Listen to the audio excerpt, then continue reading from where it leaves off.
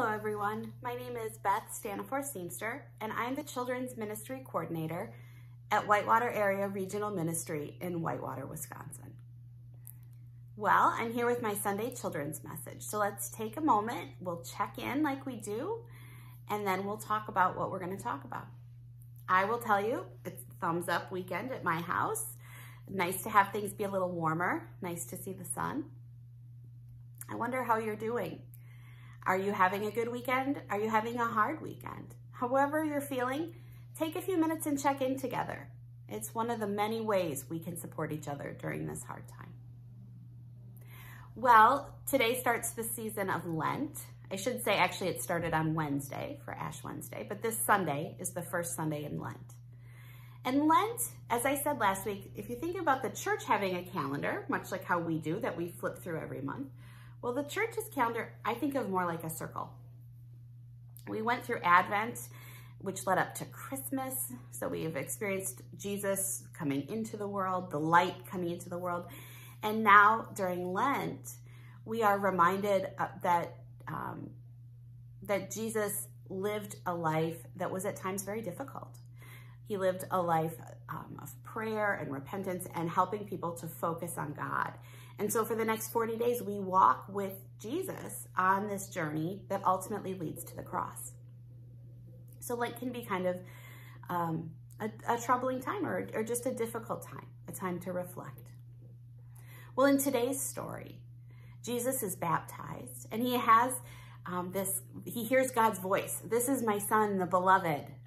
With him I am pleased. And then the story tells us that Jesus is sent out into the wilderness by the Holy Spirit, and he stays in the wilderness for 40 days with nothing but wild animals and angels ministering to him. When he finally comes back, he goes and stands among his people and declares the kingdom of God is now. Repent. So there's a lot going on there. In Bible study today, we talked about how in some Bibles it says that the Spirit led Jesus into the wilderness, which sounds nice, right? Like I'm going to lead you on this path. And in some Bibles, it says that the Spirit drove Jesus into the wilderness, which is kind of like the Spirit pushed Jesus and said, hey, go be in the wilderness for a while. Have you ever been anywhere where you're kind of in a wilderness? I've never really lived in the wilderness. I've gone camping and there's been animals and I've lived in a tent and for a few days, but never for 40 days. Some people really enjoy being out in the wilderness. Wilderness can take another meaning too for those of us maybe who've never lived out in the wild. Has there ever been a time in your life that was hard? Has there ever been a time in your life where you felt like you were in the wilderness, where you had no one, where you were alone and frightened? Maybe you were sick, maybe you were scared. Maybe life changed in a way that felt so unfamiliar and overwhelming. Physically, you weren't in a wilderness, but internally, emotionally, perhaps you felt like you were in a wilderness. The last almost year has been a wilderness for most of us.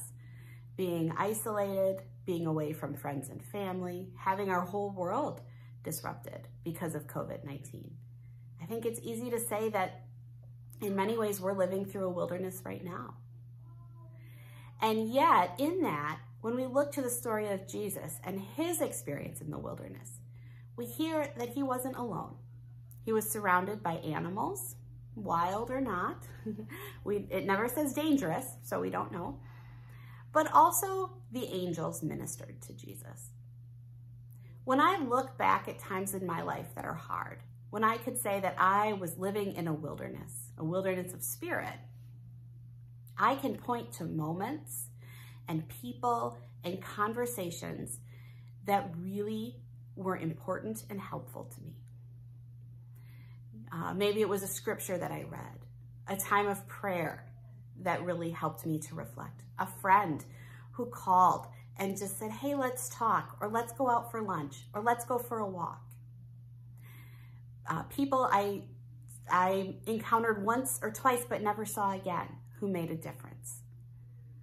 when I read this scripture about Jesus being in the wilderness, and I think about living in a time of wilderness myself, I think about the angels ministered to Jesus and how God gives us people and experiences that minister to us in that same way, that can help keep us going and remind us that out of these hard times can come really important periods of personal growth.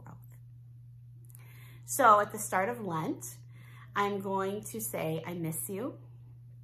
I hope we're back together by Easter, but I don't know. Last year, we weren't together for Easter. Probably not this year. Probably not. Who knows? But I miss you. And we're walking this journey together in the wilderness, and we're apart from each other, but we are connected by our love for one another and our love for God.